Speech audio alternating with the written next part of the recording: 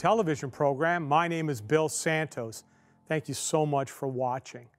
So we're continuing our journey through the book of Revelation. Hope you're enjoying these programs. If you've missed any of the previous lessons, or you'd like to go over them again or share them with a friend, go to our website, l4ltv.com, click on the previous programs tab, click on the button that says a study of the book of Revelation. You will go to our YouTube page, and all the previous programs in the series will be found there. So on today's program, we'll be studying Revelation chapter 8. And so if you'd like to go get your Bible and a pad and a piece of paper, let's begin. Revelation chapter 8 and verse 2. Then I saw the 7 angels who stand before God, and 7 trumpets were given to them. So Revelation 8 verse 2 begins with a new vision. So here we have 7 angels blowing 7 trumpets. And as they blow the trumpets, a chain of events begin to unfold on the earth. Now, once again, we need to remember the symbolic language of Revelation. The symbolism of the 7 trumpets is rooted in the Old Testament. Blowing of trumpets is something we see quite often in the Old Testament, particularly in relation to Israel. There were trumpet blasts to announce religious festivals. Trumpets would be blown at the time of war as an alarm. The priests would blow the trumpets to summon the people to temple and for services. Now, the trumpets could be made out of hammered metal, or the shofar, which was formed from a ram's horn.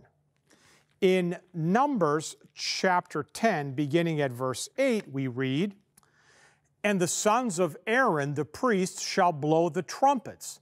The trumpets shall be to you for a perpetual statute throughout your generations.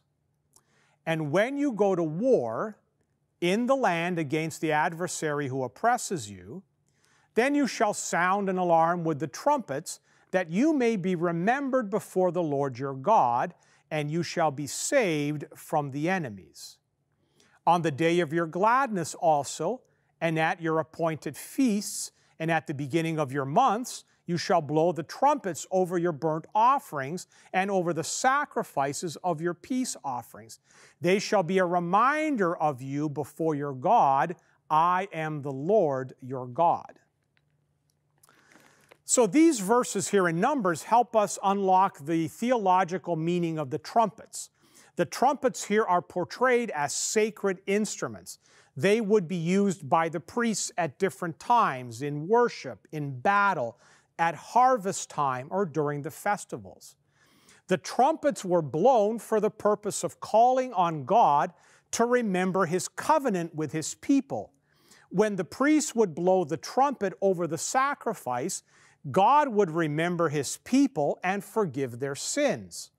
During the feast, the trumpet would be blown as a reminder to God of His covenant promise with His people, and He would bless them. In battle, the trumpet sound would remind God to help His people. Blowing trumpets went hand in hand with prayer. As the priests blew the trumpets, God's people prayed, and as they prayed, God would step in and help them. Whether that was defending them from their enemies, delivering them from their sins, this is an important concept for understanding the symbolism, the trumpet symbolism, here in Revelation 8 through 11. Now, the Old Testament trumpets were also associated with important events in Israel's history, such as the giving of the law at Mount Sinai or the destruction of Jericho. In the New Testament, the trumpet signals the coming of Christ, which will bring deliverance to the faithful and judgment to the unfaithful. There's something interesting here in this section. As John begins a new description of the things that he sees, he suddenly interrupts the scene by inserting another scene with a different content. The inserted scene is sandwiched between the opening statement and the remaining part of the vision. Revelation 8, 3-5 are sandwiched between verses 2 through 6. Verse 2 describes the 7 angels with trumpets standing before God, but it's not until verse 6 that the angels are commissioned to blow their trumpets. Revelation chapter 8, verses 2 through 6. Then I saw the 7 angels who stand before God, and 7 trumpets were given to them, and another angel came and stood at the altar with a golden censer, and he was given much incense to offer with the prayers of all the saints on the golden altar before the throne. And the smoke of the incense with the prayers of the saints rose before God from the hand of the angel. Then the angel took the censer, filled it with fire from the altar, and threw it on the earth. And there were peals of thunder, rumblings, flashings of lightning, and earthquake. Now the 7 angels who had the 7 trumpets prepared to blow them. So John here sees 7 angels with trumpets, and they're ready to blow the trumpets that will announce God's judgments will fall upon the earth. But before the angels blow the trumpets, another angel appears, and he's holding this golden censer, in an incense burner, and he stands at the altar. Now this is a reference to the altar of sacrifice from the tabernacle. Now, the altar of sacrifice, that was in the outer court of the temple. According to biblical typology, the outer court, well, that represents the earth.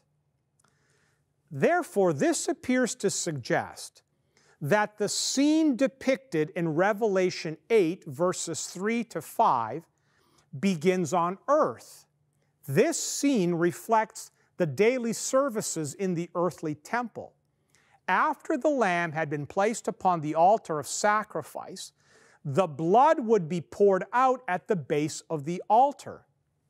The priest then would take the golden censer, the incense burner, fill it with coals from the altar. He would take the incense now into the temple and offer it up at the golden altar in the holy place. Having offered the incense, the priest would now come out of the temple and throw the censer down on the pavement between the altar of sacrifice and the entrance to the temple, producing a very loud noise. At that moment, 7 priests would blow trumpets, marking the end of the daily services. So this throwing of the censer mirrors a scene in Ezekiel's vision. In Ezekiel chapter 10 and in verse 2, look at what it says. And he said to the man clothed in linen, "Go in among the whirling wheels underneath the cherubim. Fill your hands with burning coals from between the cherubim and scatter them over the city." You see, this vision here in Ezekiel chapter 10 shows us that the act of throwing coals upon the earth in Revelation 8:5 has to do with judgment. Revelation 8, verses 3-5 replicate the daily services in the earthly temple, and thus gives us insight to the meaning of the 7 trumpets. The incense that the angel burns upon the golden altar represents the prayers of God's people. This incense, however, originated from the altar of sacrifice. Now, if you recall, in the 5th seal that we studied, the blood of the martyred saints prayed to God for judgment upon, quote, those who dwell on the earth. In Revelation 6:10, this shows that the incense that the angel ministers before God represents the prayers of God's suffering people. So you see, now the judgment will fall on those who dwell on the earth in answer to the prayers of the slain saints found there in the fifth seal scene.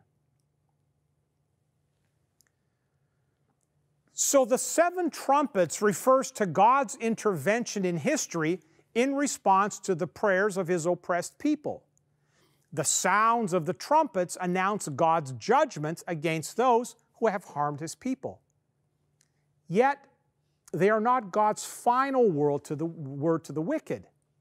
These judgments are mixed with mercy, and their purpose is to give warning to the earth's inhabitants concerning the day of judgment, to save them before it's too late.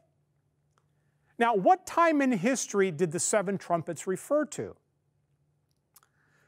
Well, the daily service of the earthly temple gives us a clue to the beginning of the seven trumpets. The sounding in the earthly temple of the trumpets would happen after the sacrifice had been offered upon the altar. So if we follow this pattern, the sounding of the seven trumpets begins after Christ's death on the cross. They occur while Jesus intercedes in heaven and while the gospel is being preached. The trumpets cover the same span of history as did the seven seals. Now, while the seals primarily concern those who profess to be God's people, however unfaithful they are, the trumpets, this refers to concerns those who do not profess to belong to God. Yet God wants both groups saved. He wants to win them over before the door to salvation is closed. Revelation chapter 8 and verse 7. The first angel blew his trumpet, and there followed hail and fire mixed with blood, and these were thrown upon the earth. And a third of the earth was burned up, and a third of the trees were burned up, and all the green grass was burned up. We see here that when the first angel blows the trumpet, hail and fire mixed with blood are hurled upon the earth. In 1/3 of the earth, and the trees, as well as the green grass, is burned up. This scene recalls the seventh plague upon Egypt, which killed humans and animals in the field and destroyed the plants and destroyed the trees in the field. Look at Exodus chapter 9, verses 23 through 25. Then Moses stretched out his staff toward heaven, and the Lord sent thunder and hail, and fire ran down to the earth. And the Lord rained hail upon the land of Egypt. There was hail and fire flashing continually in the midst of the hail, very heavy hail, such as never had been in all the land of Egypt since it became a nation. The hail struck down everything that was in the field in all the land of Egypt, both man and beast. And the hail struck down every plant of the field and broke every tree of the field. So in the Old Testament, God used hail mixed with fire, which caused bloodshed, as his means of judgment against the enemies of his people.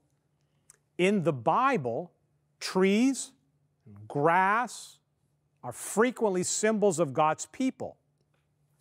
Thus, the hail and the fire mixed with blood, which destroyed the trees, the mountains, the green grass, symbolizes God's judgment against those who were part of God's people in the past, but have then joined the ranks of God's opponents. And so, the first trumpet announces God's judgment upon those who were God's people, but were involved in persecuting Christ and the early church. You see, while many Jews accepted Christ, most of them and their leaders rejected Jesus and became opponents of the gospel. So the first trumpet represents the downfall of the Jewish nation at the destruction of Jerusalem by the Romans in AD 70. Revelation 8, verses 8 and 9. The second angel blew his trumpet, and something like a great mountain burning with fire was thrown into the sea, and a third of the sea became blood. A third of the living creatures in the sea died, and a third of the ships were destroyed. In the Old Testament, mountains are often represent kingdoms or empires that are under God's judgments. Here, the mountain is described as a great mountain, which leads us to conclude that this is a great empire. In Jeremiah 51, verse 24, it refers to Babylon as a destroying mountain. Look, it says, I will repay Babylon and all of the inhabitants of Chaldea before your very eyes for all the evil that they have done in Zion, declares the Lord. Behold, I am against you, O destroying mountain, declares the Lord, which destroys the whole earth. I will stretch out my hand against you and roll you down from the crags and make you a burnt mountain. So this prophecy here in Jeremiah 51, that becomes the key to unlocking the symbolism of the second trumpet. In John's day, Babylon symbolically represented the Roman Empire because Rome, like Babylon, destroyed Jerusalem and the temple, and it was to suffer Babylon's fate. You see, Peter used the term Babylon as a cryptic name for Rome. 1 Peter 5, verse 13.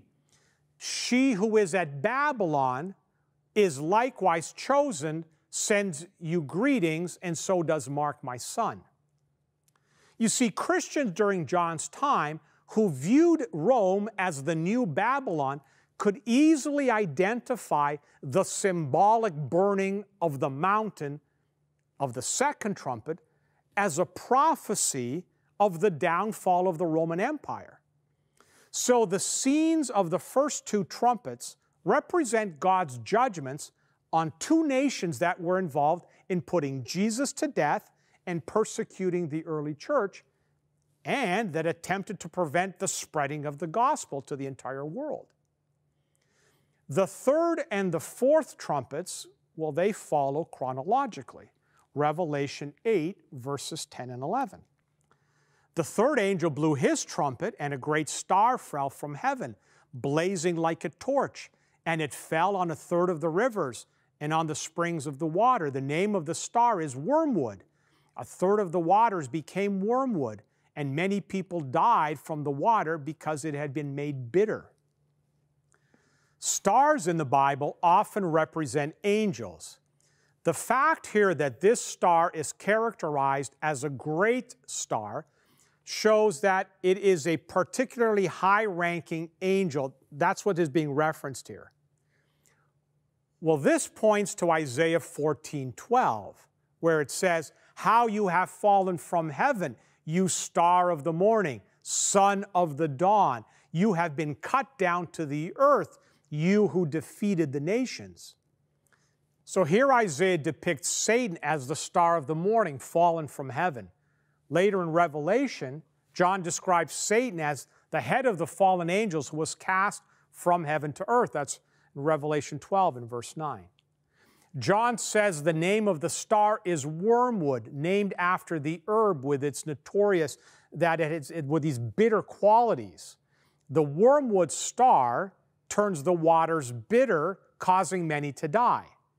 Well, in Jeremiah, when the people of Israel turned away from God and rejected the covenant, they were given wormwood to eat and poisoned water to drink. You see that in Jeremiah 9 and in verse 13. The Lord said, because they have abandoned my law, which I put before them, and have not obeyed my voice, nor walked according to it, but have followed the stubbornness of their heart and the Baals, as their fathers taught them. Therefore, this is what the Lord of armies, the God of Israel, says, behold, I will feed this people wormwood, and I will give them poisoned water to drink. The rivers and the springs of water symbolize spiritual nourishment of the Word of God. and salvation which is available for spiritually thirsty people. You see, Satan turns the gospel into wormwood by producing false teachings based on human traditions. So the scene of the third trumpet shows Satan polluting the springs and streams of truth and salvation with human teachings, causing them to have a poisonous and deadly effect. So if the second trumpet concerns the collapse of the Roman Empire, then the third trumpet concerns the time after the Roman Empire. You know, Paul warned the early Christians of the approaching apostasy, where false teachers would pervert the gospel and introduce false teachings in the church. Acts chapter 20, verses 28 to 30, it says, "Be on guard for yourselves and for all the flock among which the Holy Spirit has made you overseers, to shepherd the church of God, which He purchased with His own blood. I know that after my departure, savage wolves will come in among you, not sparing the flock. And from among your own selves men will arise, speaking perverse things, to draw away the disciples after them." So after the collapse of the Roman Empire, the world was plunged into the Middle Ages. During this period, mainstream Christianity departed from the gospel and perverted the teachings of the Bible. Corrupted doctrines crept into the church, replacing the Bible with tradition and scholastic teachings. The gospel truth was polluted and perverted into a system of dogma with devastating effects. The institutional church promoted sinful practices that were contrary to the Bible.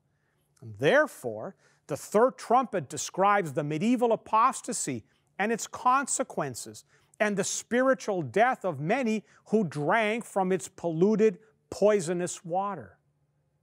Friends, this continues to be the single biggest problem in Christianity today, according to the website Christianity.com, in an article entitled "The Scandal of Bible Illiteracy." It's our problem. It says, while Christians are rightly concerned about the secular worldview's rejection of biblical Christianity, we ought to give some urgent attention to a problem much closer to home: biblical illiteracy in the church. This scandalous problem is our own, and it's up to us to fix it. Researchers George Gallup and Jim Castelli put the problem squarely when they wrote, "Americans revere the Bible, but by and large, they don't read it. And because they don't read it, they have become a nation of biblical illiterates." How bad is it? Well, researchers tell us that it's worse than most could imagine. The article goes on to say that secularized individuals should not be expected to be knowledgeable about the Bible.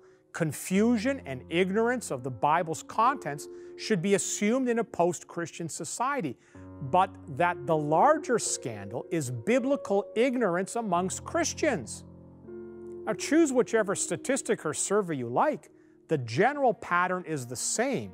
Christians know less and less about the Bible. The article goes on to make this very sobering point. Christians who lack biblical knowledge are the product of churches that marginalize biblical knowledge. Bible teaching now often accounts for only a diminishing fraction of the local congregation's time and attention. The move to small group ministry has certainly increased opportunities for fellowship, but many of these groups never get beyond superficial Bible study. You see, my prayer is that these programs will encourage you to invest time in Bible study, and when you do that, you will learn more about how badly God wants us all in heaven one day. Let's pray. Father in heaven, we thank you for Scripture. We thank you for the book of Revelation. We thank you for the lessons that caution us as to what is coming, that we learn from history past. Father, I pray that each and every viewer will be encouraged and strengthened through the study of your word, that your Holy Spirit will encourage those that haven't yet studied to pick up the Bible and learn more about just how much you love us. Bless each and every viewer, I pray, in Jesus' name. Amen.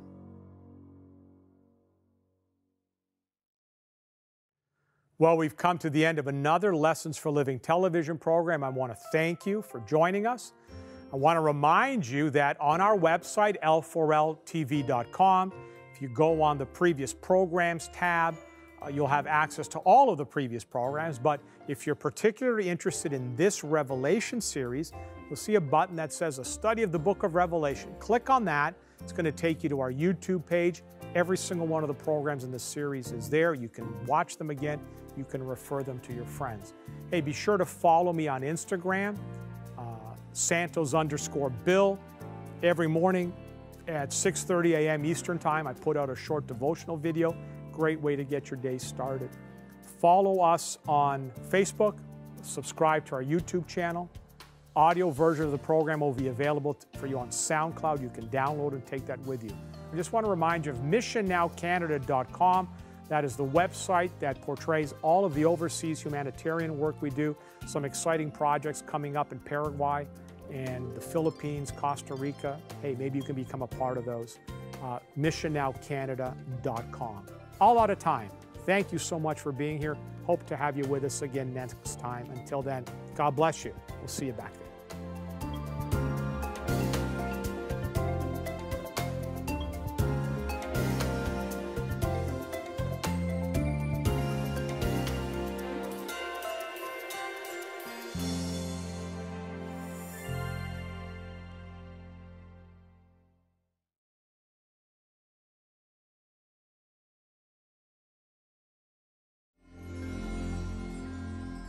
Welcome to the Lessons for Living television program. My name is Bill Santos.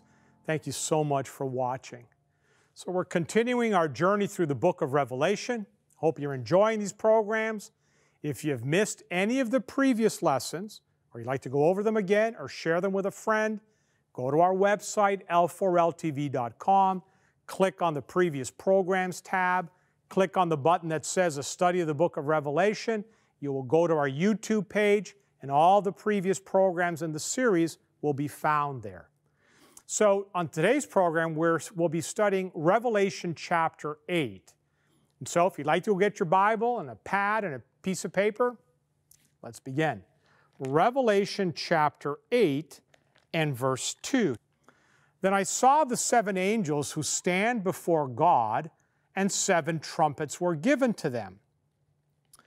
So Revelation 8 verse 2 begins with a new vision. So here we have 7 angels blowing 7 trumpets. And as they blow the trumpets, a chain of events begin to unfold on the earth. Now once again, we need to remember the symbolic language of Revelation. The symbolism of the 7 trumpets is rooted in the Old Testament. Blowing of trumpets is something we see quite often in the Old Testament, particularly in relation to Israel. There were trumpet blasts to announce religious festivals.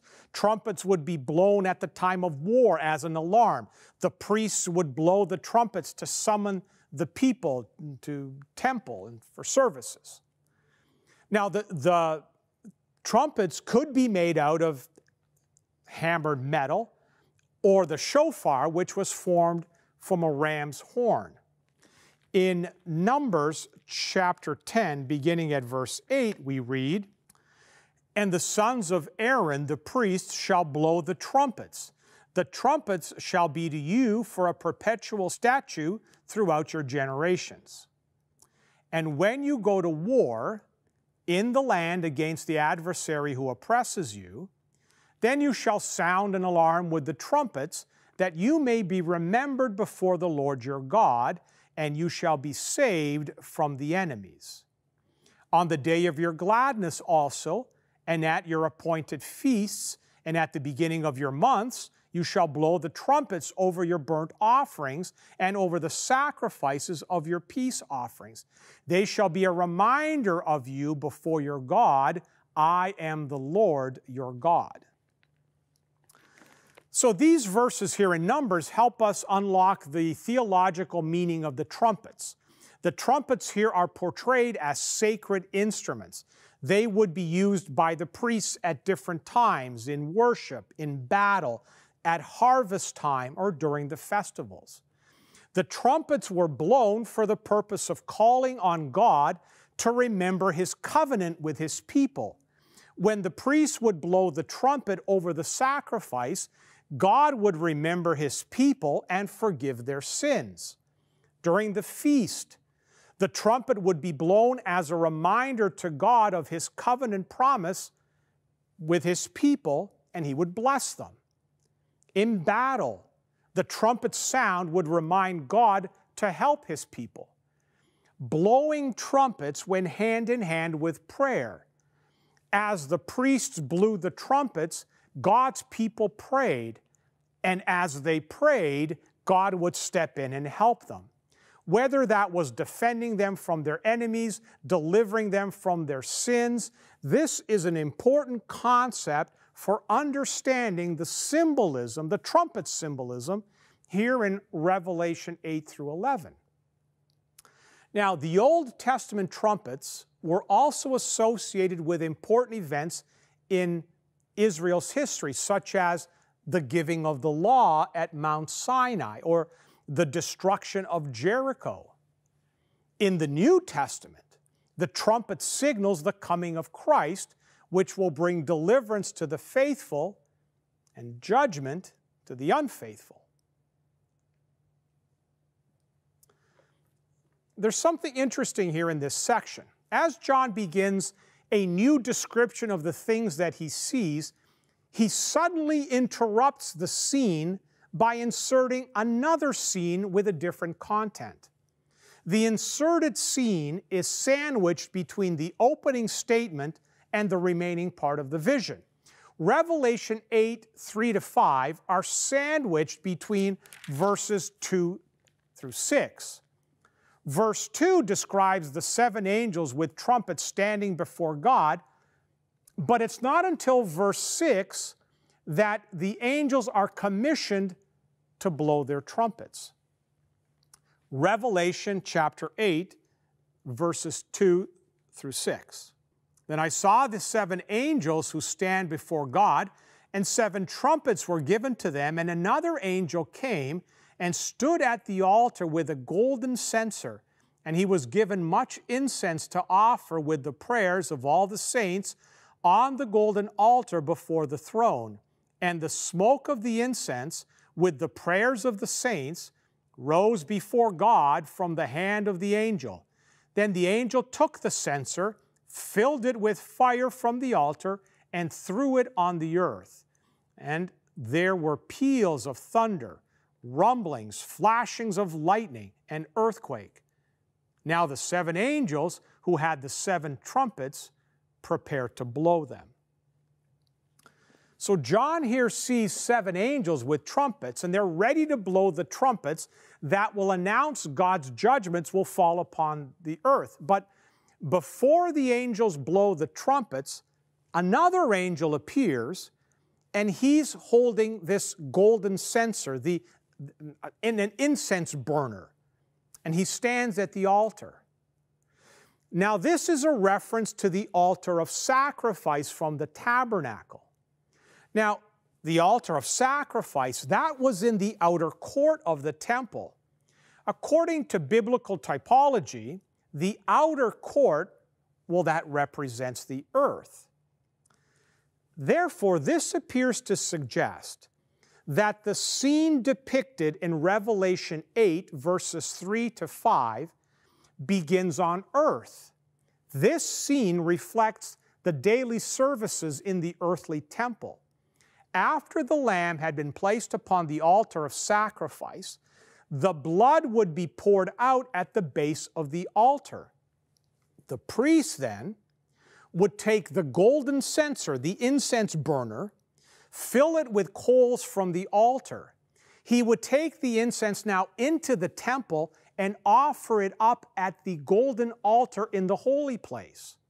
Having offered the incense, the priest would now come out of the temple and throw the censer down on the pavement between the altar of sacrifice and the entrance to the temple, producing a very loud noise.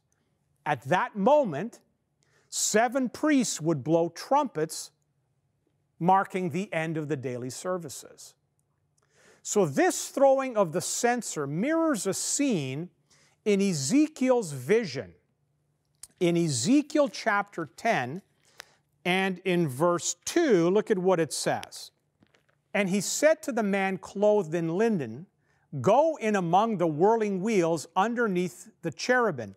Fill your hands with burning coals from between the cherubim and scatter them over the city. You see, this vision here in Ezekiel chapter 10 shows us that the act of throwing coals upon the earth in Revelation 8:5 has to do with judgment. Revelation 8, verses 3 to 5 replicate the daily services in the earthly temple, and thus gives us insight to the meaning of the 7 trumpets. The incense that the angel burns upon the golden altar represents the prayers of God's people. This incense, however, originated from the altar of sacrifice. Now, if you recall, in the 5th seal that we studied, the blood of the martyred saints prayed to God for judgment upon, quote, those who dwell on the earth. In Revelation 6:10, this shows that the incense that the angel ministers before God represents the prayers of God's suffering people. So you see, now the judgment will fall on those who dwell on the earth in answer to the prayers of the slain saints found there in the 5th seal scene. So the 7 trumpets refers to God's intervention in history in response to the prayers of His oppressed people. The sounds of the trumpets announce God's judgments against those who have harmed His people. Yet, they are not God's final word to the wicked. These judgments are mixed with mercy, and their purpose is to give warning to the earth's inhabitants concerning the day of judgment, to save them before it's too late. Now, what time in history did the 7 trumpets refer to? Well, the daily service of the earthly temple gives us a clue to the beginning of the 7 trumpets. The sounding in the earthly temple of the trumpets would happen after the sacrifice had been offered upon the altar. So if we follow this pattern, the sounding of the 7 trumpets begins after Christ's death on the cross. They occur while Jesus intercedes in heaven and while the gospel is being preached. The trumpets cover the same span of history as did the 7 seals.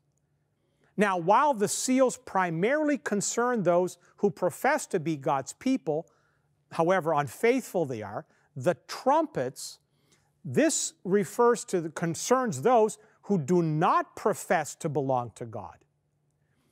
Yet God wants both groups saved. He wants to win them over before the door to salvation is closed. Revelation chapter 8 and verse 7. The first angel blew his trumpet, and there followed hail and fire mixed with blood, and these were thrown upon the earth. And a third of the earth was burned up, and a third of the trees were burned up, and all the green grass was burned up. We see here that when the first angel blows the trumpet, hail and fire mixed with blood are hurled upon the earth. In 1/3 of the earth, and the trees, as well as the green grass, is burned up.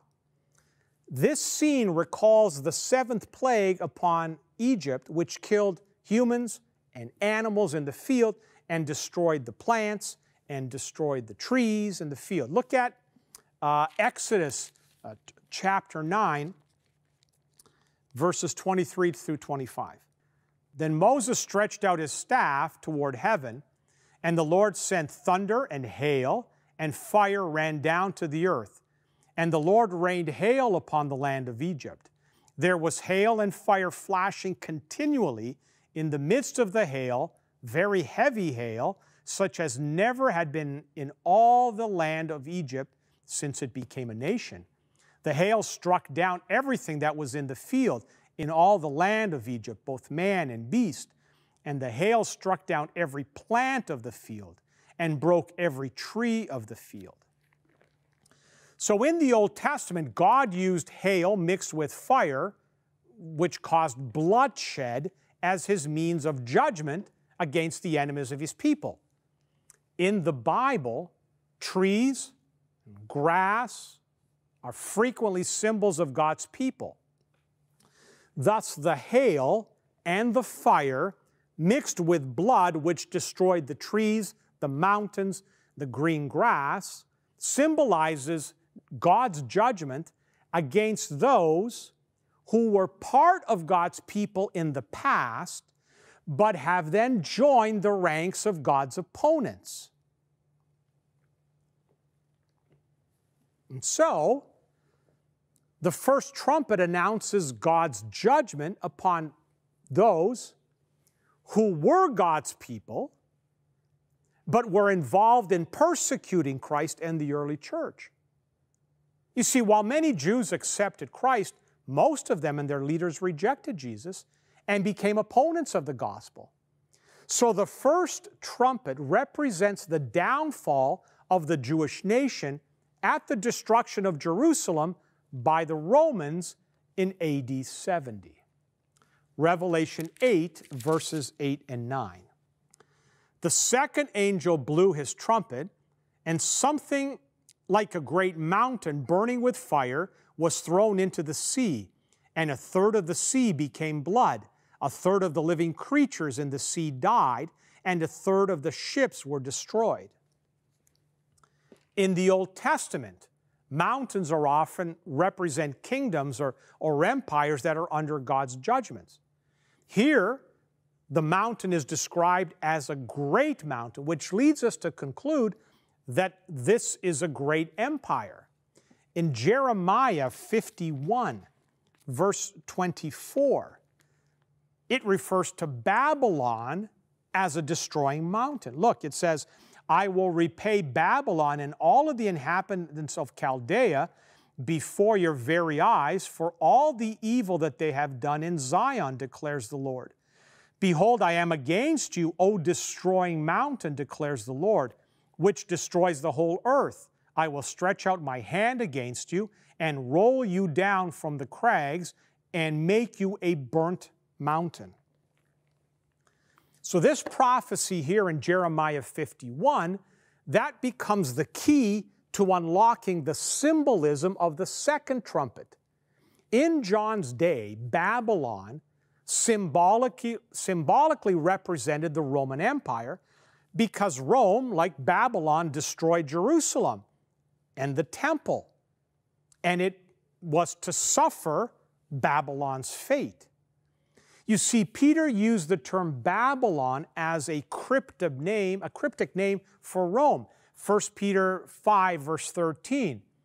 She who is at Babylon is likewise chosen, sends you greetings, and so does Mark, my son. You see, Christians during John's time who viewed Rome as the new Babylon could easily identify the symbolic burning of the mountain of the second trumpet as a prophecy of the downfall of the Roman Empire. So the scenes of the first two trumpets represent God's judgments on two nations that were involved in putting Jesus to death and persecuting the early church, and that attempted to prevent the spreading of the gospel to the entire world. The third and the fourth trumpets, well, they follow chronologically. Revelation 8, verses 10 and 11. The third angel blew his trumpet, and a great star fell from heaven, blazing like a torch, and it fell on a third of the rivers and on the springs of the water. The name of the star is Wormwood. A third of the waters became wormwood, and many people died from the water because it had been made bitter. Stars in the Bible often represent angels. The fact here that this star is characterized as a great star shows that it is a particularly high-ranking angel. That's what is being referenced here. Well, this points to Isaiah 14:12, where it says, "How you have fallen from heaven, you star of the morning, son of the dawn. You have been cut down to the earth, you who defeated the nations." So here Isaiah depicts Satan as the star of the morning, fallen from heaven. Later in Revelation, John describes Satan as the head of the fallen angels who was cast from heaven to earth. That's in Revelation 12 and verse 9. John says the name of the star is wormwood, named after the herb with its notorious, with these bitter qualities. The wormwood star turns the waters bitter, causing many to die.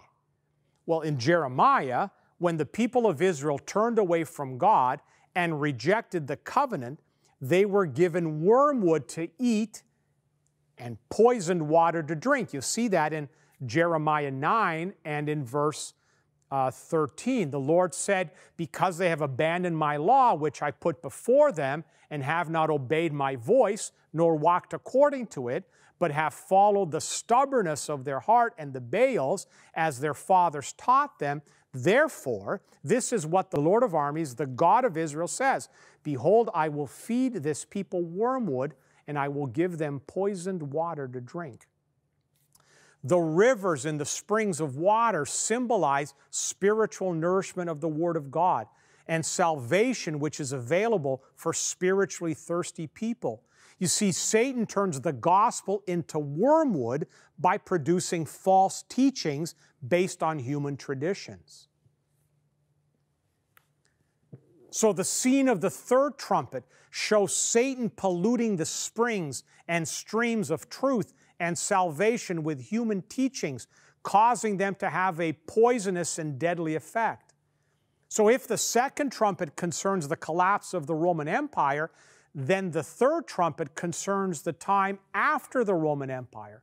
You know, Paul warned the early Christians of the approaching apostasy, where false teachers would pervert the gospel and introduce false teachings in the church. Acts chapter 20, verses 28 to 30, it says, "Be on guard for yourselves and for all the flock among which the Holy Spirit has made you overseers, to shepherd the church of God, which He purchased with His own blood. I know that after my departure, savage wolves will come in among you, not sparing the flock. And from among your own selves men will arise, speaking perverse things, to draw away the disciples after them." So after the collapse of the Roman Empire, the world was plunged into the Middle Ages.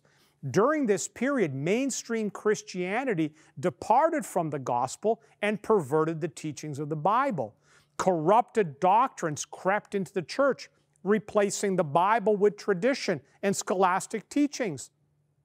The gospel truth was polluted and perverted into a system of dogma with devastating effects.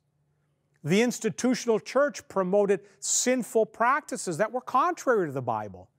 And therefore, the third trumpet describes the medieval apostasy and its consequences, and the spiritual death of many who drank from its polluted, poisonous water.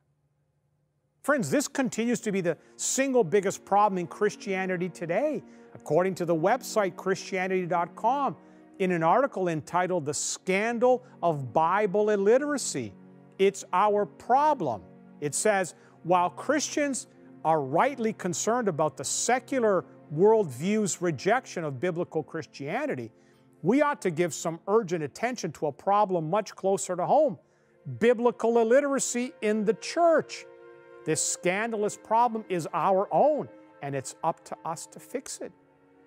Researchers George Gallup and Jim Castelli put the problem squarely when they wrote, "Americans revere the Bible, but by and large, they don't read it. And because they don't read it, they have become a nation of biblical illiterates."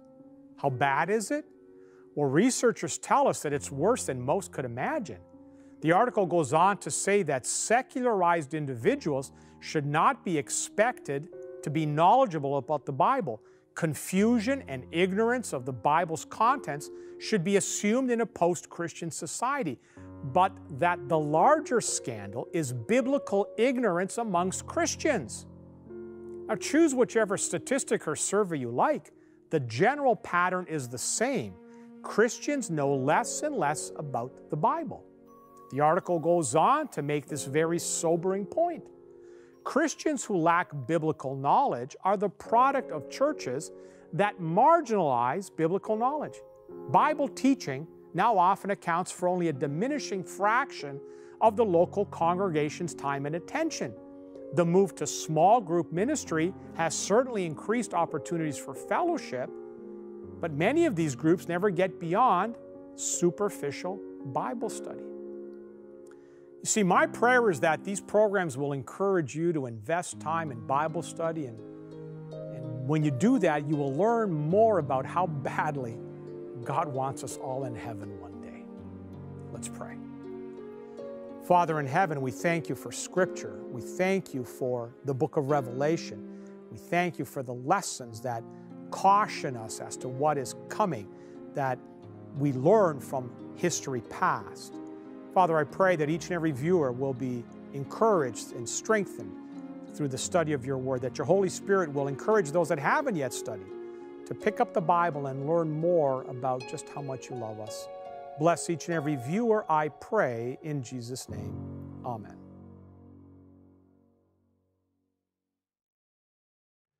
Well, we've come to the end of another Lessons for Living television program. I want to thank you for joining us. I want to remind you that on our website, l4ltv.com, if you go on the previous programs tab, you'll have access to all of the previous programs. But if you're particularly interested in this Revelation series, you'll see a button that says a study of the book of Revelation. Click on that. It's going to take you to our YouTube page. Every single one of the programs in this series is there. You can watch them again. You can refer them to your friends. Hey, be sure to follow me on Instagram, Santos_Bill. Every morning at 6:30 a.m. Eastern Time, I put out a short devotional video. Great way to get your day started. Follow us on Facebook. Subscribe to our YouTube channel.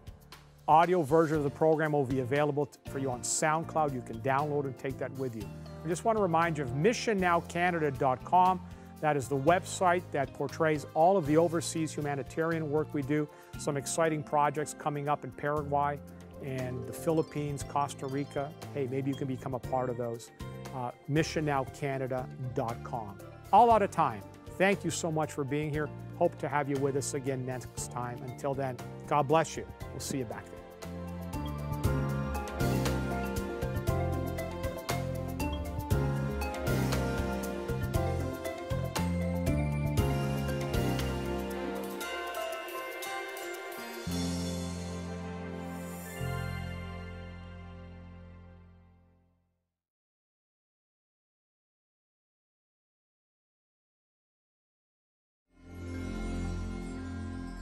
Welcome to the Lessons for Living television program. My name is Bill Santos.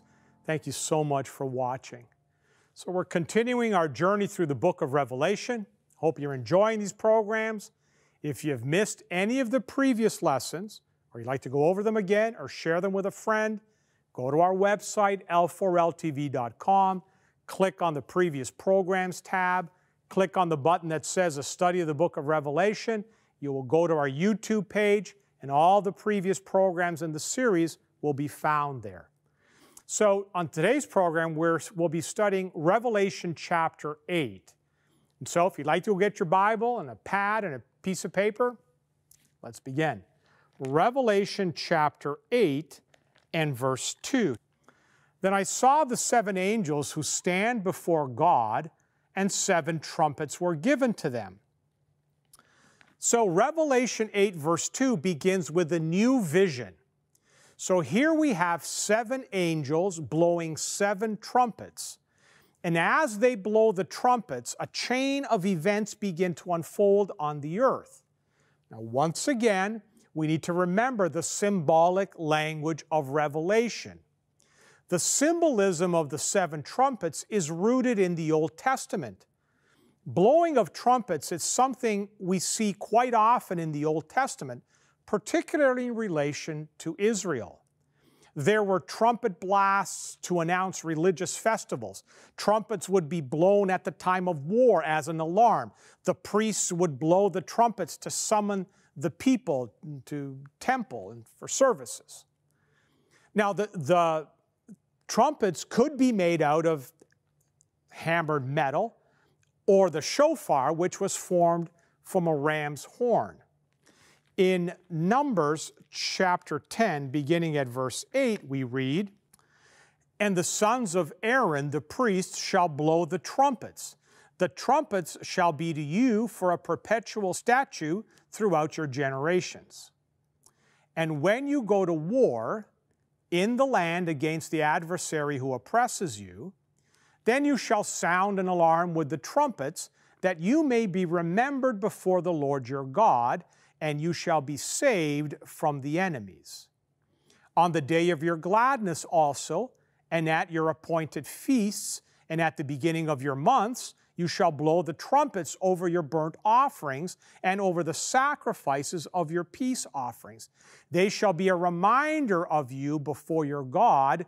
I am the Lord your God." So these verses here in Numbers help us unlock the theological meaning of the trumpets. The trumpets here are portrayed as sacred instruments. They would be used by the priests at different times, in worship, in battle, at harvest time, or during the festivals. The trumpets were blown for the purpose of calling on God to remember His covenant with His people. When the priests would blow the trumpet over the sacrifice, God would remember His people and forgive their sins. During the feast, the trumpet would be blown as a reminder to God of His covenant promise with His people, and He would bless them. In battle, the trumpet sound would remind God to help His people. Blowing trumpets went hand in hand with prayer. As the priests blew the trumpets, God's people prayed, and as they prayed, God would step in and help them. Whether that was defending them from their enemies, delivering them from their sins, this is an important concept for understanding the symbolism, the trumpet symbolism, here in Revelation 8 through 11. Now, the Old Testament trumpets were also associated with important events in Israel's history, such as the giving of the law at Mount Sinai or the destruction of Jericho. In the New Testament, the trumpet signals the coming of Christ, which will bring deliverance to the faithful and judgment to the unfaithful.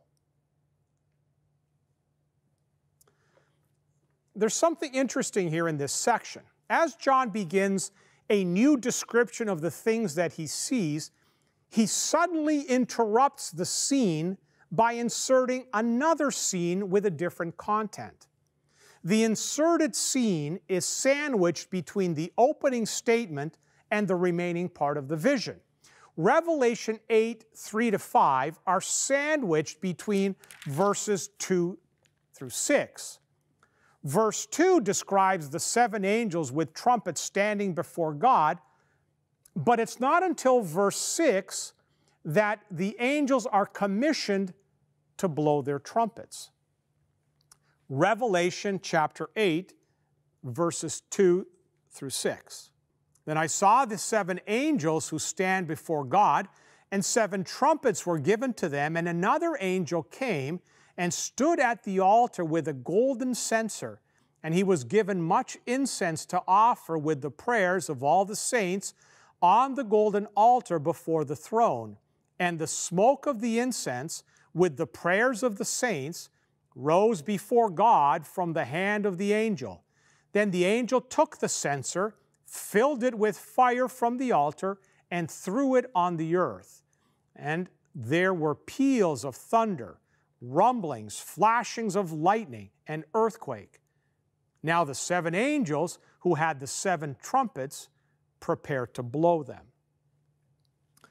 So John here sees 7 angels with trumpets, and they're ready to blow the trumpets that will announce God's judgments will fall upon the earth. But before the angels blow the trumpets, another angel appears, and he's holding this golden censer, in an incense burner, and he stands at the altar.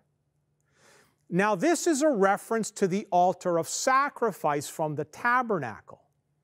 Now, the altar of sacrifice, that was in the outer court of the temple. According to biblical typology, the outer court, well, that represents the earth. Therefore, this appears to suggest that the scene depicted in Revelation 8, verses 3 to 5, begins on earth. This scene reflects the daily services in the earthly temple. After the lamb had been placed upon the altar of sacrifice, the blood would be poured out at the base of the altar. The priest then would take the golden censer, the incense burner, fill it with coals from the altar. He would take the incense now into the temple and offer it up at the golden altar in the holy place. Having offered the incense, the priest would now come out of the temple and throw the censer down on the pavement between the altar of sacrifice and the entrance to the temple, producing a very loud noise. At that moment, 7 priests would blow trumpets, marking the end of the daily services. So this throwing of the censer mirrors a scene in Ezekiel's vision. In Ezekiel chapter 10 and in verse 2, look at what it says.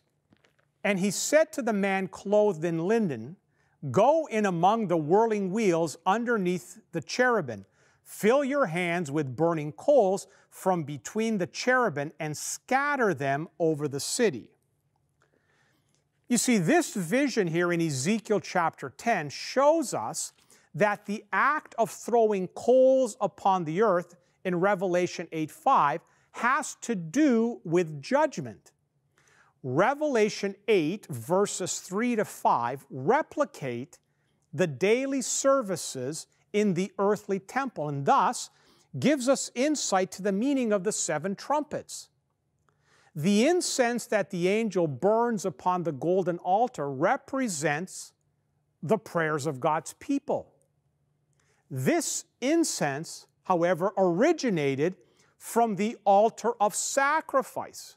Now, if you recall, in the 5th seal that we studied, the blood of the martyred saints prayed to God for judgment upon, quote, those who dwell on the earth. In Revelation 6:10, this shows that the incense that the angel ministers before God represents the prayers of God's suffering people. So you see, now the judgment will fall on those who dwell on the earth in answer to the prayers of the slain saints found there in the 5th seal scene. So the 7 trumpets refers to God's intervention in history in response to the prayers of His oppressed people. The sounds of the trumpets announce God's judgments against those who have harmed His people. Yet, they are not God's final word to the wicked. These judgments are mixed with mercy, and their purpose is to give warning to the earth's inhabitants concerning the day of judgment, to save them before it's too late. Now, what time in history did the 7 trumpets refer to? Well, the daily service of the earthly temple gives us a clue to the beginning of the 7 trumpets. The sounding in the earthly temple of the trumpets would happen after the sacrifice had been offered upon the altar. So if we follow this pattern, the sounding of the 7 trumpets begins after Christ's death on the cross. They occur while Jesus intercedes in heaven and while the gospel is being preached. the trumpets cover the same span of history as did the seven seals. Now, while the seals primarily concern those who profess to be God's people, however unfaithful they are, the trumpets, this refers to, concerns those who do not profess to belong to God. Yet God wants both groups saved. He wants to win them over before the door to salvation is closed. Revelation chapter 8 and verse 7. The first angel blew his trumpet, and there followed hail and fire mixed with blood, and these were thrown upon the earth. And a third of the earth was burned up, and a third of the trees were burned up, and all the green grass was burned up. We see here that when the first angel blows the trumpet, hail and fire mixed with blood are hurled upon the earth. In 1/3 of the earth, and the trees, as well as the green grass, is burned up. This scene recalls the 7th plague upon Egypt, which killed humans and animals in the field and destroyed the plants and destroyed the trees in the field. Look at Exodus chapter 9, verses 23 through 25. Then Moses stretched out his staff toward heaven, and the Lord sent thunder and hail, and fire ran down to the earth. And the Lord rained hail upon the land of Egypt. There was hail and fire flashing continually in the midst of the hail, very heavy hail, such as never had been in all the land of Egypt since it became a nation. The hail struck down everything that was in the field in all the land of Egypt, both man and beast. And the hail struck down every plant of the field and broke every tree of the field. So in the Old Testament, God used hail mixed with fire, which caused bloodshed, as his means of judgment against the enemies of his people. In the Bible, trees, grass are frequently symbols of God's people. Thus, the hail and the fire mixed with blood, which destroyed the trees, the mountains, the green grass, symbolizes God's judgment against those who were part of God's people in the past, but have then joined the ranks of God's opponents. And so, the first trumpet announces God's judgment upon those who were God's people, but were involved in persecuting Christ and the early church. You see, while many Jews accepted Christ, most of them and their leaders rejected Jesus and became opponents of the gospel.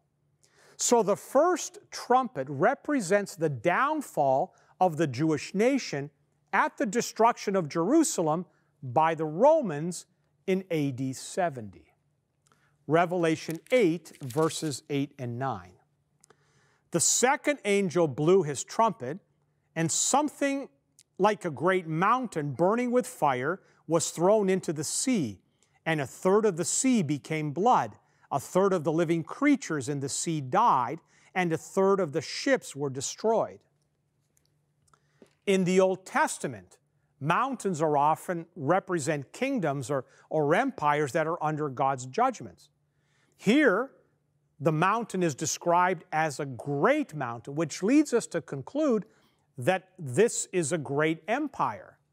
In Jeremiah 51, verse 24, it refers to Babylon as a destroying mountain. Look, it says, I will repay Babylon and all of the inhabitants of Chaldea before your very eyes for all the evil that they have done in Zion, declares the Lord. Behold, I am against you, O destroying mountain, declares the Lord, which destroys the whole earth. I will stretch out my hand against you and roll you down from the crags and make you a burnt mountain. So this prophecy here in Jeremiah 51, that becomes the key to unlocking the symbolism of the second trumpet. In John's day, Babylon symbolically represented the Roman Empire because Rome, like Babylon, destroyed Jerusalem and the temple, and it was to suffer Babylon's fate. You see, Peter used the term Babylon as a cryptic name for Rome. 1 Peter 5, verse 13. She who is at Babylon is likewise chosen, sends you greetings, and so does Mark, my son. You see, Christians during John's time who viewed Rome as the new Babylon could easily identify the symbolic burning of the mountain of the second trumpet as a prophecy of the downfall of the Roman Empire. So the scenes of the first two trumpets represent God's judgments on two nations that were involved in putting Jesus to death and persecuting the early church, and that attempted to prevent the spreading of the gospel to the entire world. The third and the fourth trumpets, well, they follow chronologically. Revelation 8, verses 10 and 11. The third angel blew his trumpet, and a great star fell from heaven, blazing like a torch, and it fell on a third of the rivers and on the springs of the water. The name of the star is Wormwood. A third of the waters became wormwood, and many people died from the water because it had been made bitter. Stars in the Bible often represent angels. The fact here that this star is characterized as a great star shows that it is a particularly high-ranking angel. That's what is being referenced here. Well, this points to Isaiah 14:12, where it says, "How you have fallen from heaven, you star of the morning, son of the dawn. You have been cut down to the earth, you who defeated the nations." So here Isaiah depicts Satan as the star of the morning, fallen from heaven. Later in Revelation, John describes Satan as the head of the fallen angels who was cast from heaven to earth. That's in Revelation 12 and verse 9. John says the name of the star is wormwood, named after the herb with its notorious, with these bitter qualities. The wormwood star turns the waters bitter, causing many to die. Well, in Jeremiah, when the people of Israel turned away from God and rejected the covenant, they were given wormwood to eat and poisoned water to drink. You see that in Jeremiah 9 and in verse 13. The Lord said, "Because they have abandoned my law, which I put before them, and have not obeyed my voice, nor walked according to it, but have followed the stubbornness of their heart and the Baals, as their fathers taught them. Therefore, this is what the Lord of armies, the God of Israel, says, Behold, I will feed this people wormwood, and I will give them poisoned water to drink." The rivers and the springs of water symbolize spiritual nourishment of the Word of God and salvation, which is available for spiritually thirsty people. You see, Satan turns the gospel into wormwood by producing false teachings based on human traditions. So the scene of the third trumpet shows Satan polluting the springs and streams of truth and salvation with human teachings, causing them to have a poisonous and deadly effect. So if the second trumpet concerns the collapse of the Roman Empire, then the third trumpet concerns the time after the Roman Empire. You know, Paul warned the early Christians of the approaching apostasy, where false teachers would pervert the gospel and introduce false teachings in the church. Acts chapter 20, verses 28 to 30, it says, "Be on guard for yourselves and for all the flock among which the Holy Spirit has made you overseers, to shepherd the church of God, which He purchased with His own blood. I know that after my departure, savage wolves will come in among you, not sparing the flock. And from among your own selves men will arise, speaking perverse things, to draw away the disciples after them." So after the collapse of the Roman Empire, the world was plunged into the Middle Ages. During this period, mainstream Christianity departed from the gospel and perverted the teachings of the Bible. Corrupted doctrines crept into the church, replacing the Bible with tradition and scholastic teachings. The gospel truth was polluted and perverted into a system of dogma with devastating effects. The institutional church promoted sinful practices that were contrary to the Bible. And therefore, the third trumpet describes the medieval apostasy and its consequences, and the spiritual death of many who drank from its polluted, poisonous water. Friends, this continues to be the single biggest problem in Christianity today, according to the website Christianity.com, in an article entitled "The Scandal of Bible Illiteracy." It's our problem. It says, while Christians are rightly concerned about the secular worldview's rejection of biblical Christianity, we ought to give some urgent attention to a problem much closer to home: biblical illiteracy in the church. This scandalous problem is our own, and it's up to us to fix it. Researchers George Gallup and Jim Castelli put the problem squarely when they wrote, "Americans revere the Bible, but by and large, they don't read it. And because they don't read it, they have become a nation of biblical illiterates." How bad is it? Well, researchers tell us that it's worse than most could imagine. The article goes on to say that secularized individuals should not be expected to be knowledgeable about the Bible. Confusion and ignorance of the Bible's contents should be assumed in a post-Christian society, but that the larger scandal is biblical ignorance amongst Christians. Now, choose whichever statistic or survey you like. The general pattern is the same. Christians know less and less about the Bible. The article goes on to make this very sobering point. Christians who lack biblical knowledge are the product of churches that marginalize biblical knowledge. Bible teaching now often accounts for only a diminishing fraction of the local congregation's time and attention. The move to small group ministry has certainly increased opportunities for fellowship, but many of these groups never get beyond superficial Bible study. You see, my prayer is that these programs will encourage you to invest time in Bible study, and when you do that, you will learn more about how badly God wants us all in heaven one day. Let's pray. Father in heaven, we thank you for Scripture. We thank you for the book of Revelation. We thank you for the lessons that caution us as to what is coming, that we learn from history past.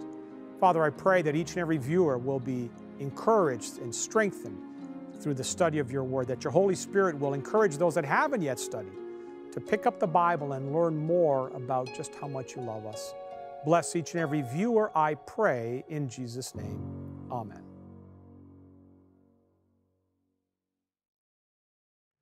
Well, we've come to the end of another Lessons for Living television program. I want to thank you for joining us. I want to remind you that on our website, l4ltv.com, if you go on the previous programs tab, you'll have access to all of the previous programs. But if you're particularly interested in this Revelation series, you'll see a button that says A Study of the Book of Revelation. Click on that. It's going to take you to our YouTube page. Every single one of the programs in this series is there. You can watch them again. You can refer them to your friends. Hey, be sure to follow me on Instagram, Santos_Bill. Every morning at 6:30 a.m. Eastern Time, I put out a short devotional video. Great way to get your day started. Follow us on Facebook. Subscribe to our YouTube channel. Audio version of the program will be available for you on SoundCloud. You can download and take that with you. I just want to remind you of missionnowcanada.com. That is the website that portrays all of the overseas humanitarian work we do. Some exciting projects coming up in Paraguay and the Philippines, Costa Rica. Hey, maybe you can become a part of those. missionnowcanada.com. All out of time. Thank you so much for being here. Hope to have you with us again next time. Until then, God bless you. We'll see you back there.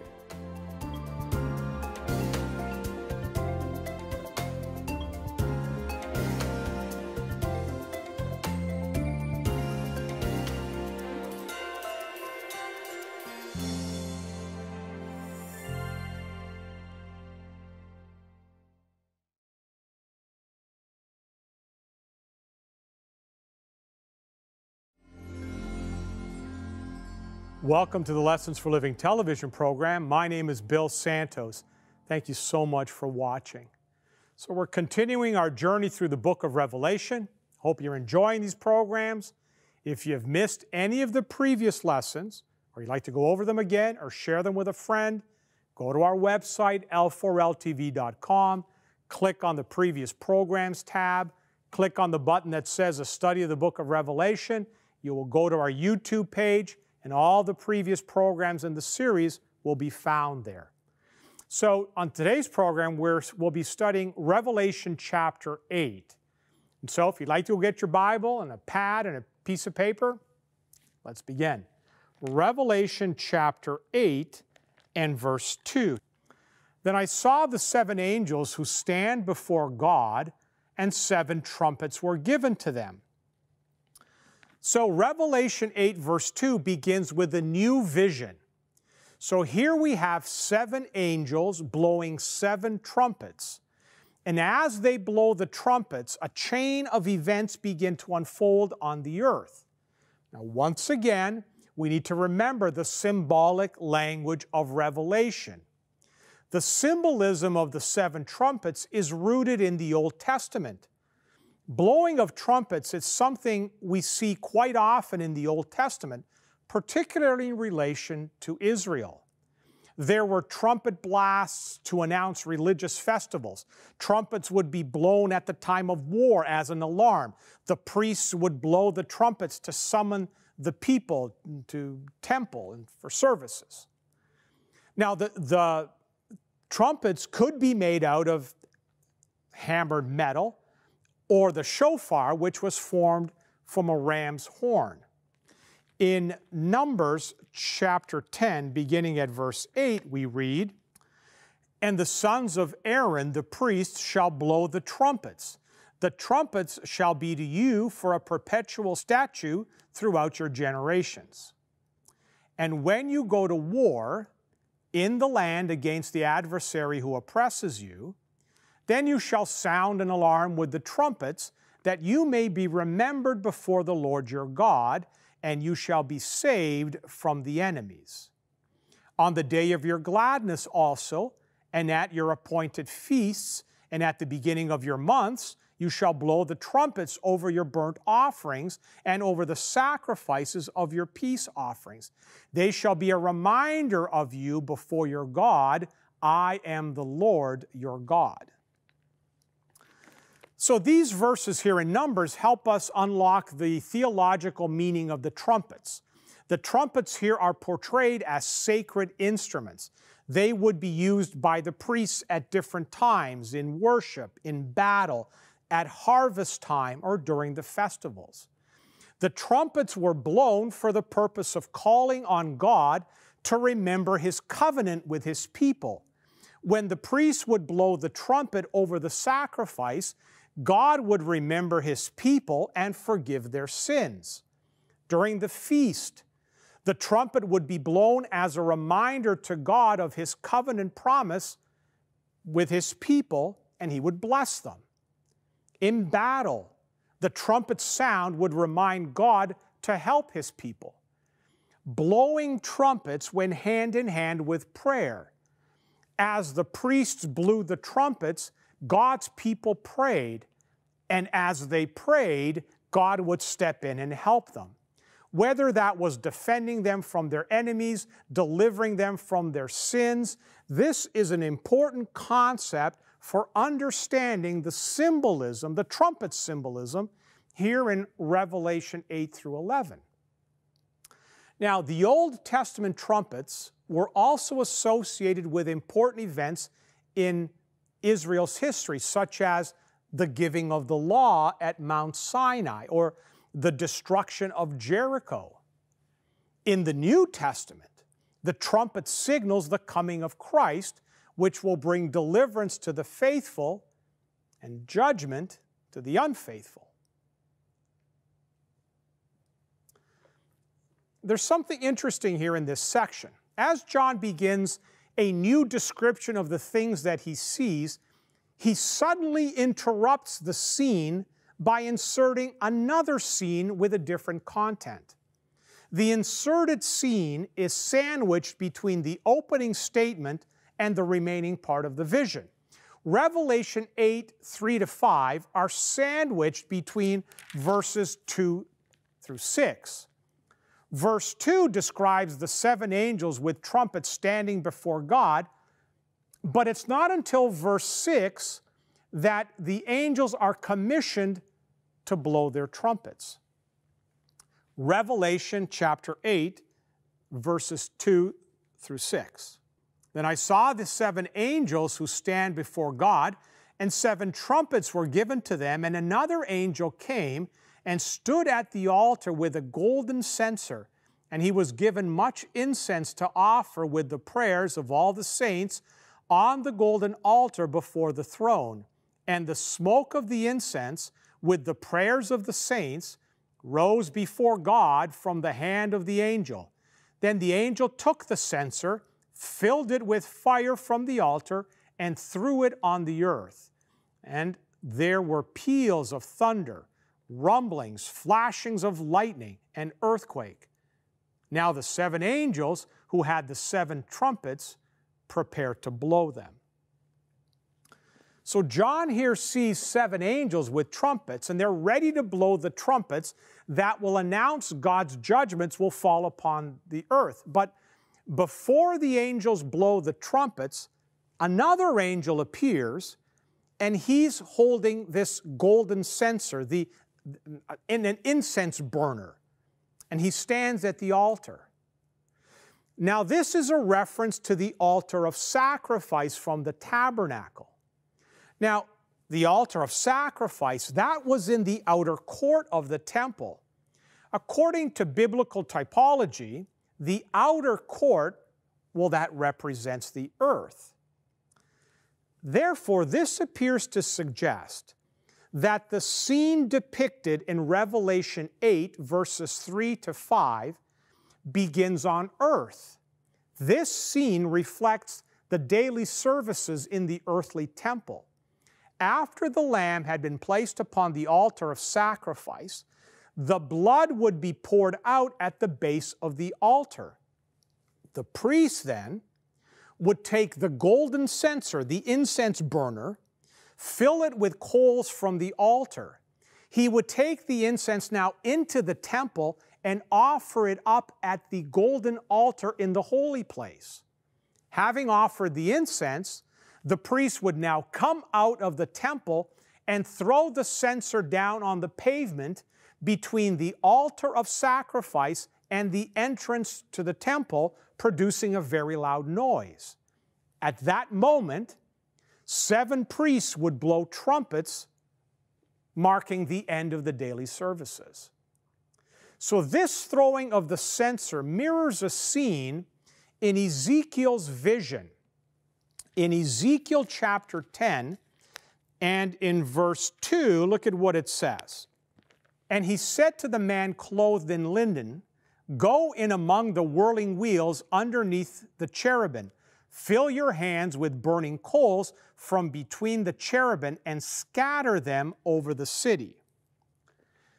You see, this vision here in Ezekiel chapter 10 shows us that the act of throwing coals upon the earth in Revelation 8:5 has to do with judgment. Revelation 8, verses 3-5 replicate the daily services in the earthly temple, and thus gives us insight to the meaning of the 7 trumpets. The incense that the angel burns upon the golden altar represents the prayers of God's people. This incense, however, originated from the altar of sacrifice. Now, if you recall, in the 5th seal that we studied, the blood of the martyred saints prayed to God for judgment upon, quote, those who dwell on the earth. In Revelation 6:10, this shows that the incense that the angel ministers before God represents the prayers of God's suffering people. So you see, now the judgment will fall on those who dwell on the earth in answer to the prayers of the slain saints found there in the fifth seal scene. So the seven trumpets refers to God's intervention in history in response to the prayers of his oppressed people. The sounds of the trumpets announce God's judgments against those who have harmed his people. Yet, they are not God's final word to the wicked. These judgments are mixed with mercy, and their purpose is to give warning to the earth's inhabitants concerning the day of judgment, to save them before it's too late. Now, what time in history did the seven trumpets refer to? Well, the daily service of the earthly temple gives us a clue to the beginning of the seven trumpets. The sounding in the earthly temple of the trumpets would happen after the sacrifice had been offered upon the altar. So if we follow this pattern, the sounding of the seven trumpets begins after Christ's death on the cross. They occur while Jesus intercedes in heaven and while the gospel is being preached. The trumpets cover the same span of history as did the seven seals. Now, while the seals primarily concern those who profess to be God's people, however unfaithful they are, the trumpets, this refers to concerns those who do not profess to belong to God. Yet God wants both groups saved.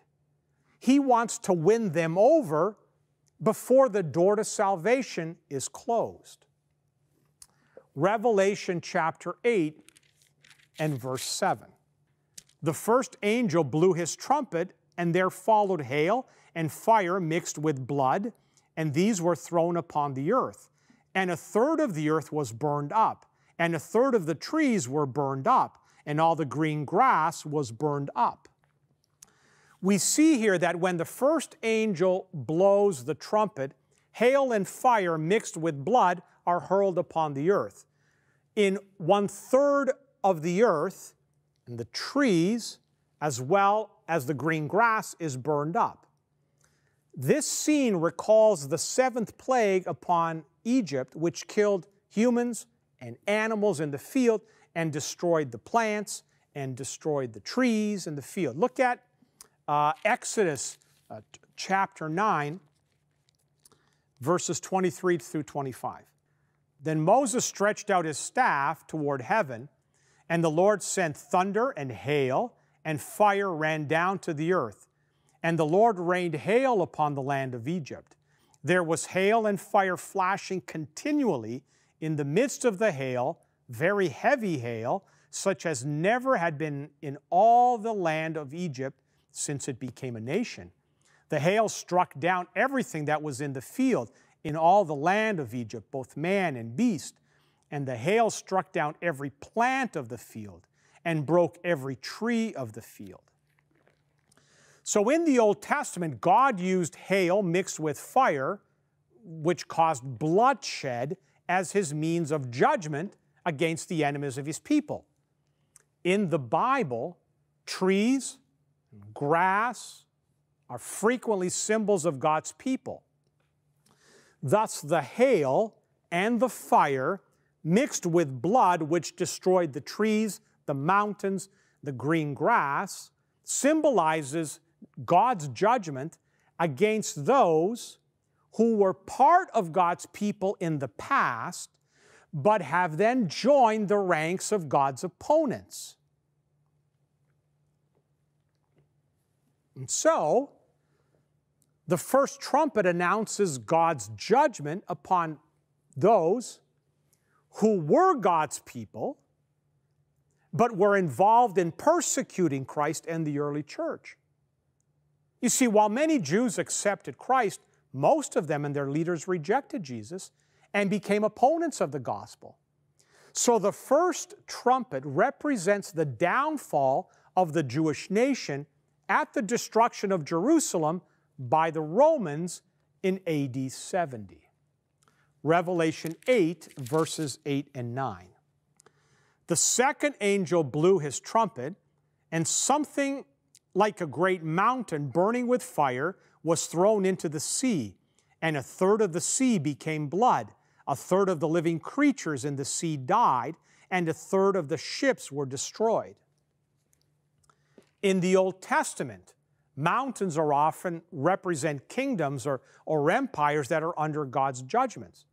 Here, the mountain is described as a great mountain, which leads us to conclude that this is a great empire.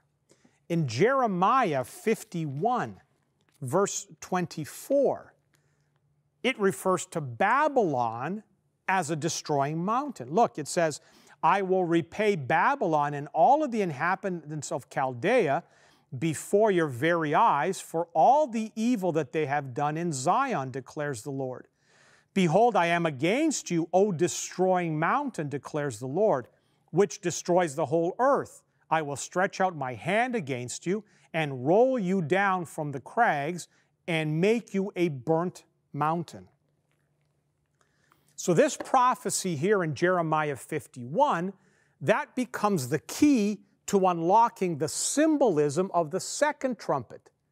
In John's day, Babylon symbolically represented the Roman Empire because Rome, like Babylon, destroyed Jerusalem and the temple, and it was to suffer Babylon's fate. You see, Peter used the term Babylon as a cryptic name for Rome. 1 Peter 5, verse 13. She who is at Babylon is likewise chosen, sends you greetings, and so does Mark, my son. You see, Christians during John's time who viewed Rome as the new Babylon could easily identify the symbolic burning of the mountain of the second trumpet as a prophecy of the downfall of the Roman Empire. So the scenes of the first two trumpets represent God's judgments on two nations that were involved in putting Jesus to death and persecuting the early church, and that attempted to prevent the spreading of the gospel to the entire world. The third and the fourth trumpets, well, they follow chronologically. Revelation 8, verses 10 and 11. The third angel blew his trumpet, and a great star fell from heaven, blazing like a torch, and it fell on a third of the rivers and on the springs of the water. The name of the star is Wormwood. A third of the waters became wormwood, and many people died from the water because it had been made bitter. Stars in the Bible often represent angels. The fact here that this star is characterized as a great star shows that it is a particularly high-ranking angel. That's what is being referenced here. Well, this points to Isaiah 14:12, where it says, "How you have fallen from heaven, you star of the morning, son of the dawn. You have been cut down to the earth, you who defeated the nations." So here Isaiah depicts Satan as the star of the morning, fallen from heaven. Later in Revelation, John describes Satan as the head of the fallen angels who was cast from heaven to earth. That's in Revelation 12 and verse 9. John says the name of the star is wormwood, named after the herb with its notorious, with these bitter qualities. The wormwood star turns the waters bitter, causing many to die.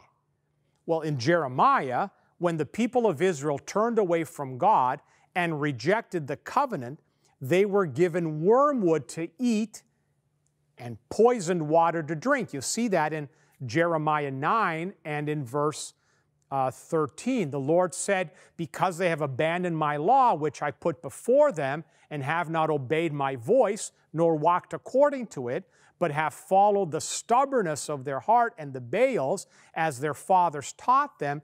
Therefore, this is what the Lord of armies, the God of Israel, says, Behold, I will feed this people wormwood, and I will give them poisoned water to drink."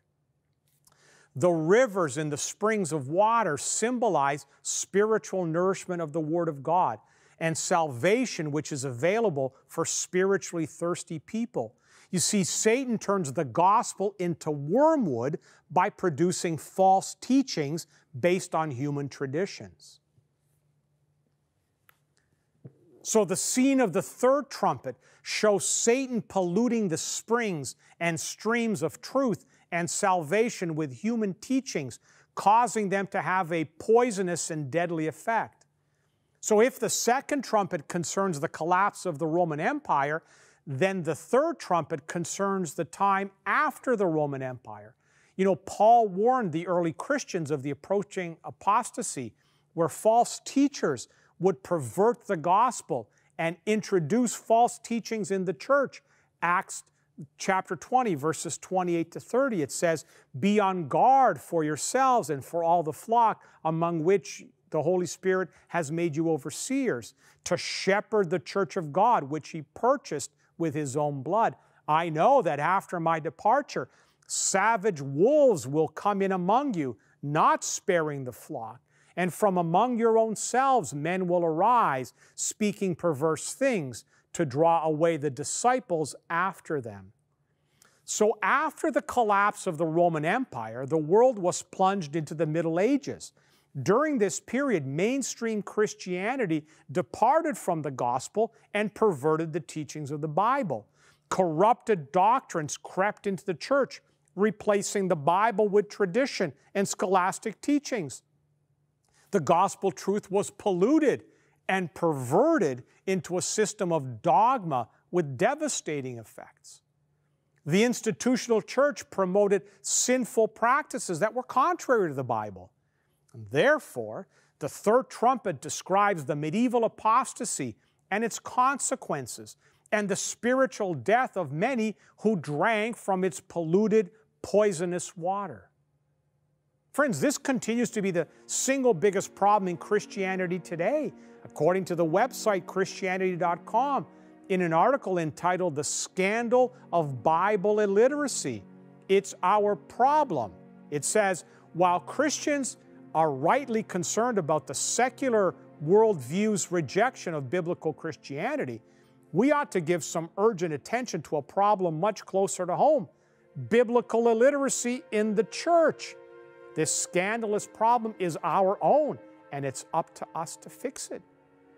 Researchers George Gallup and Jim Castelli put the problem squarely when they wrote, "Americans revere the Bible, but by and large, they don't read it. And because they don't read it, they have become a nation of biblical illiterates." How bad is it? Well, researchers tell us that it's worse than most could imagine. The article goes on to say that secularized individuals should not be expected to be knowledgeable about the Bible. Confusion and ignorance of the Bible's contents should be assumed in a post-Christian society, but that the larger scandal is biblical ignorance amongst Christians. Now, choose whichever statistic or survey you like. The general pattern is the same. Christians know less and less about the Bible. The article goes on to make this very sobering point. Christians who lack biblical knowledge are the product of churches that marginalize biblical knowledge. Bible teaching now often accounts for only a diminishing fraction of the local congregation's time and attention. The move to small group ministry has certainly increased opportunities for fellowship, but many of these groups never get beyond superficial Bible study. You see, my prayer is that these programs will encourage you to invest time in Bible study, and when you do that, you will learn more about how badly God wants us all in heaven one day. Let's pray. Father in heaven, we thank you for Scripture. We thank you for the book of Revelation.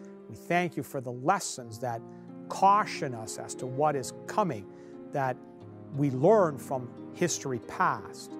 Father, I pray that each and every viewer will be encouraged and strengthened through the study of your word, that your Holy Spirit will encourage those that haven't yet studied to pick up the Bible and learn more about just how much you love us. Bless each and every viewer, I pray, in Jesus' name. Amen.